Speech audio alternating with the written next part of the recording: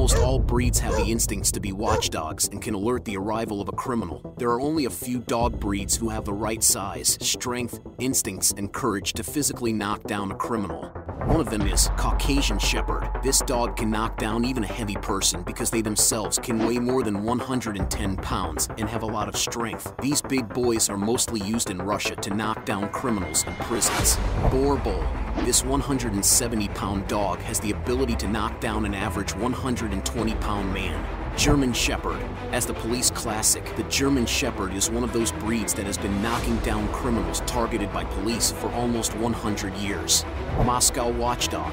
Fear and surrender are unknown concepts to this breed. Moscow Watchdog has ruined the escape plan of many criminals in Russian prisons.